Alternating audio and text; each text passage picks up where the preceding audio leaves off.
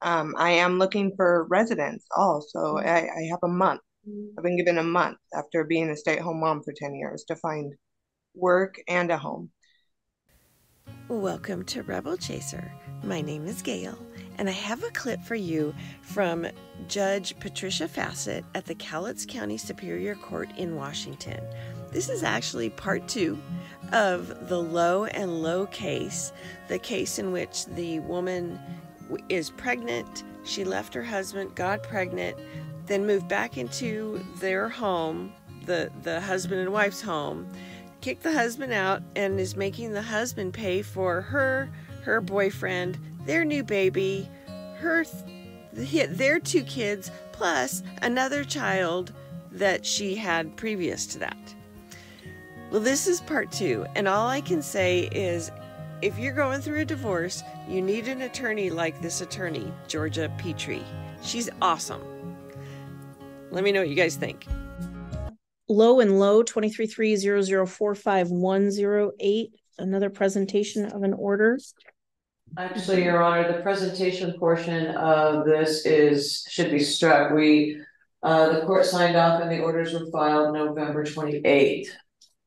But we just have the remaining matter of child support pending.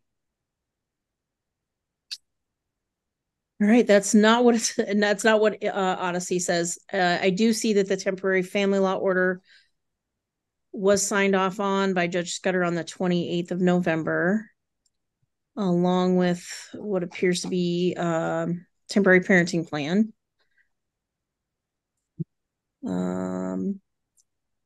Ms. Powers did file a memorandum of authorities regarding child support. Commissioner Carmi set the issue of child support over to today from the November 21st hearing. Correct.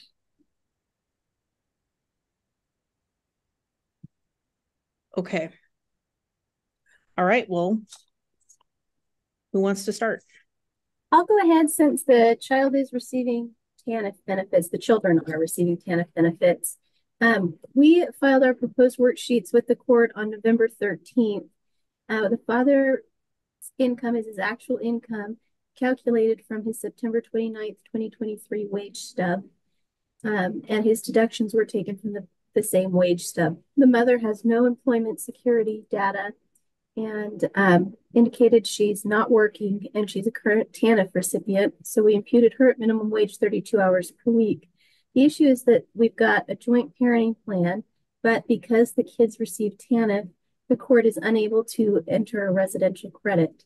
So all of this would result in a transfer payment from the father to the mother of $1,787 a month. TANF began at the end of August and as of today is still active. All right. Ms. Petrie. Thank you, Your Honor. Your Honor, we concede that the state is correct regarding the deviations in this situation where mother is receiving TANF benefits. However, in my review of RCW 26-1975, the court has discretion as the options stated within the code is not an exhaustive list. Section 1 states reason for deviation include but are not limited to the following and goes into the criteria. And then Section 4 also references the discretion of the court in considering the extent to which the factors would affect the support obligation. My only argument here, Your Honor, is that of equity. My client is named the primary parent, and as such, he is being obligated to pay support to the non-custodial parent under a 50-50 residential schedule. To not grant a deviation would result in an inequitable order of the support. Given that my client is the primary parent, I must question mom's actual qualification for TANF benefits at this point. I'm also slightly concerned because the Department of Child Support is already put in a wage assignment order without this order being entered. We did alert them to the fact that there was a child support action pending. Again, the outcome proposed by the state, though, will result in an order that is more in favor of one party to the other's detriment. My client is moving back into the marital home. He is going to be responsible for maintaining that home. Mother is cohabiting with a significant other. He is not working. So, you know, the idea that my client should need to support him as well is not exactly an equitable outcome either. It's just unfair, Your Honor, that the primary parent, just because she's getting TANF benefits, would have to pay so much in support. So we are requesting a deviation. However the court wants to label it, we are asking the court to exercise its discretion in awarding a deviation, so as to not overburden my client and unjustly enrich mother. All right, thank you. Ms. Lowe, anything that you would like to add at this point? Yes, Your Honor. I can't afford counsel at this time. I was a stay-at-home mom for the last 10 years, and that was agreed upon between me and the petitioner. I don't have a track record right now of employment. I have been looking for work every single day since I applied for TANF. I am looking for residence also. I have a month. I've been given a month after being a stay-at-home mom for 10 years to find work and a home. My partner is not living with me currently. He is my boyfriend. He is my partner, but I don't have a home right now, Your Honor. I'm in the marital home until January 1st. So I'm scrambling to try and figure out what I can do and trying everything that I can to find housing and get back on my feet. But I certainly do qualify for TANF. That's why they approved it. And I'm also exempt right now. If I didn't want to look for work, I wouldn't have to right now, technically, because I'm exempt because we have a 1-year-old who I also have to find daycare for. But I am looking for work.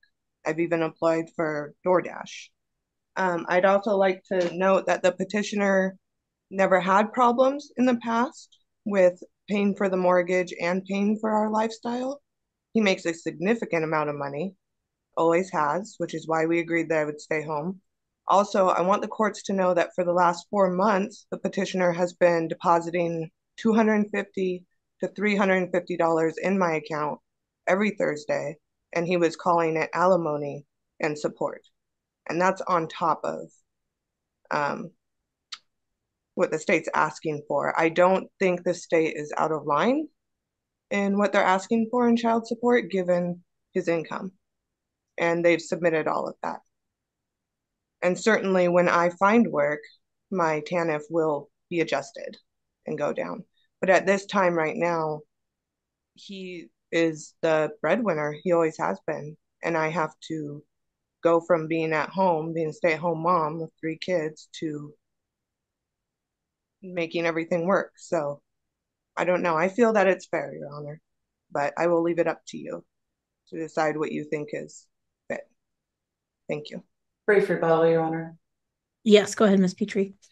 Your Honor, I know Ms. Lowe seems to think that she should be allowed to stay home forever. However, she has to remember that she's the one that made the decision to end this marriage and move on. And she's the one that put herself in this position due to her choices. And if the court would refer to the recording of the last hearing, that what I mean, and also in the declarations. There are not 3 children before the court today. There are only 2. My client is only responsible for 2 children. With regard to this case and the child support issue, I am requesting, again, a deviation. $1,700 is a great deal to have to pay, given the situation and my client's role as custodial parent. Thank you. All right, thank you. So I did review the minutes from the 21st hearing. I was able to, Ms. Powers pointed out, when they filed their information, I went through the proposed worksheets from the state, reviewing the income and the information provided about the deviation based on the TANF. It is a relatively shared parenting plan based on my quick review of what was entered. And I don't see anything indicating that at this point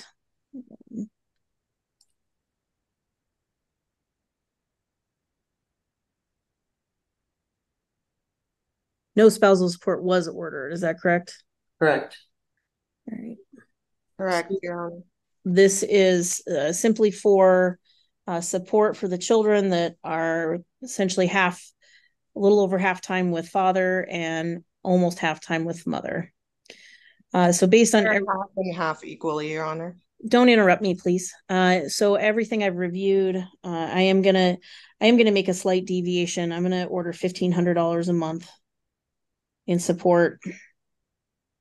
child support, based on the numbers.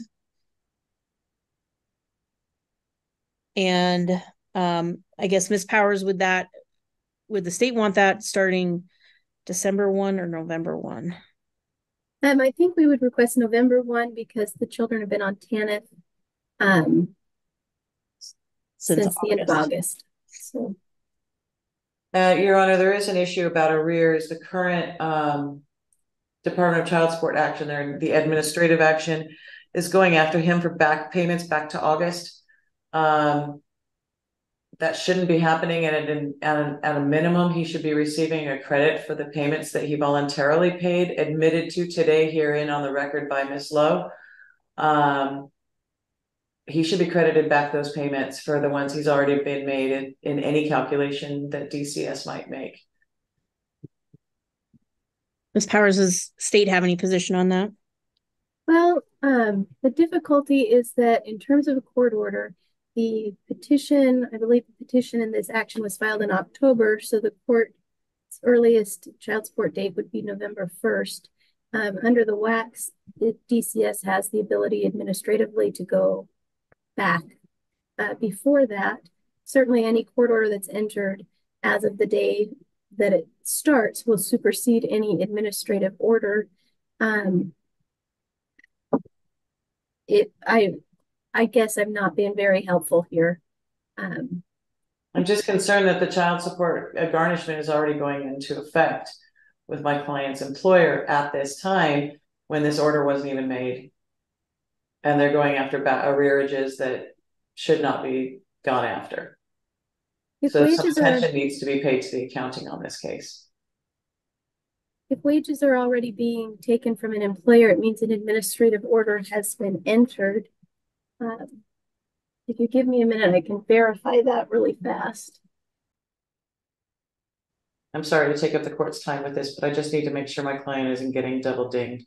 No, that makes sense. It looks like there was an administrative order that was entered on November 16th, effective August 30th. The father would have had the ability to participate administratively. The administrative order will be superseded by this, although if our start date is November 1st, then the admin would still remain in effect from August 30th through October 31st.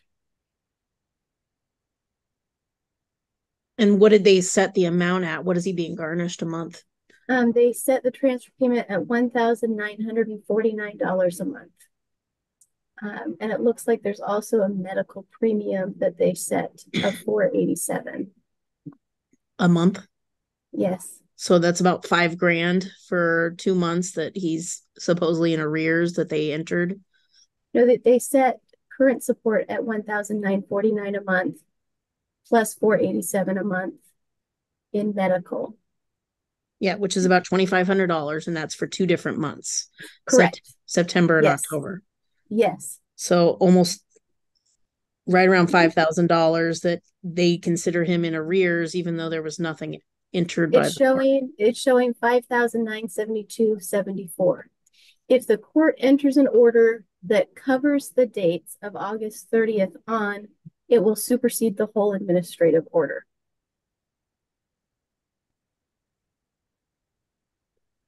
Well, I don't know if I have the authority to enter an order that predates the filing of the cause. I don't know that you do either.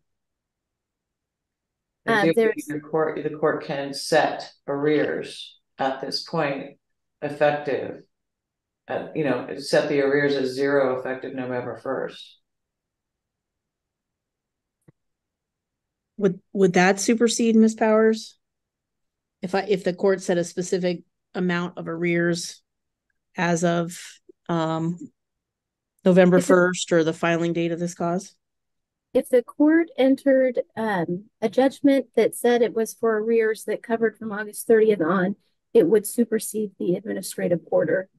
I would object to 0 since the kids did receive TANF at that time period, but that would be a way to supersede the order.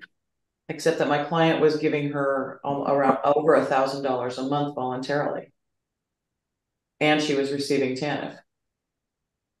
Your Honor, the money that the petitioner was giving me, he said was for alimony, not for child support.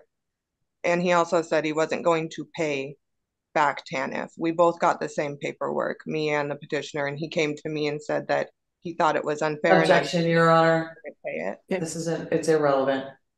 And I guess I'm concerned because I was not aware until this hearing today that the father had been directly paying the mother. And it is true that when a parent's receiving TANF, any money they're receiving for support, either spousal support or child support, is supposed to be reported to the community service office because it's assigned to the state of Washington. That is correct. Because of the TANF benefits. They're not legal payments. He's been gifting them to me as a gift because of my circumstances. That's not how that works, Ms. Lowe. So that's a concern. That's not how that works. Are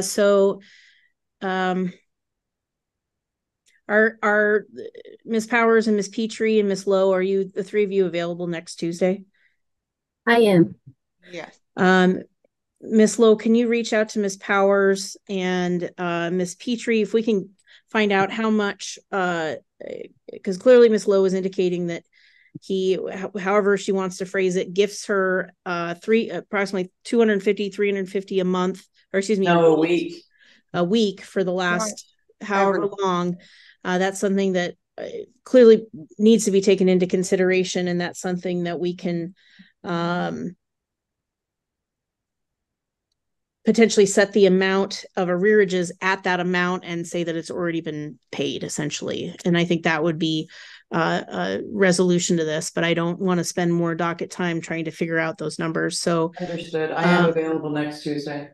All right. So Madam Clerk, if we could just pass this matter over 1 week just to determine the amount of arrearages, and then I'm happy to enter a court order reflecting that amount. So hopefully that will trump the administrative order that was entered that has the $5,900 amount on it. Would the court like me to have an order drafted for next week? Sure, that would be great. That would be helpful. Thank you, Ms. Powers. Thank you. All right. I'd appreciate the three of you having some communication so we can hopefully get that sorted out next Tuesday. And that is the 12th at 1 p.m. All right. Thank you so much, Your Honor. Thank you. Thank you. To me, that amount of support is shocking. I mean, that's just crazy. And she's still whining about not being able to find a place to live and not being able to find a job. Well, I'm sure that she could rent a room. She doesn't have to rent a house. She could rent a room from somebody and probably only pay $400 a month. Maybe it's not her standard, but you know, she chose it, just like the attorney said. This was her choice. And now she's pregnant with this other guy's baby, and he should be the one footing a lot of the bill for her right now. The new man. That's my opinion. Let me know what you guys think. Thank you so very much for watching, and I'm going to keep up on this one. See you next time.